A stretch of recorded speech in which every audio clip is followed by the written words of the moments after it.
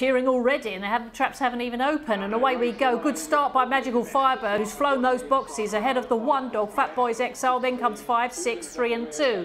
Magical Firebird, like a phoenix from the flames, is now kicking on a length or so clear from Fat Boys Exile. Long way back to get with the times. Then the 5, Magical Ezra. It's Magical Firebird still out in front, 2 lengths clear from Fat Boys Exile. 6, get with the times, trying to close in. Now comes Guri Steve round the 5th bend, 1 to go. It's 4, Magical Firebird, 2 lengths clear from the 1, Fat Boys Exile. Guri Steve closing all the while, trying to nab that second spot down the home straight. It's 4, Magical Firebird from the 1 and the 2 up towards the line. 4 beats the 1. I think it's just held off the 2. Magical Firebird.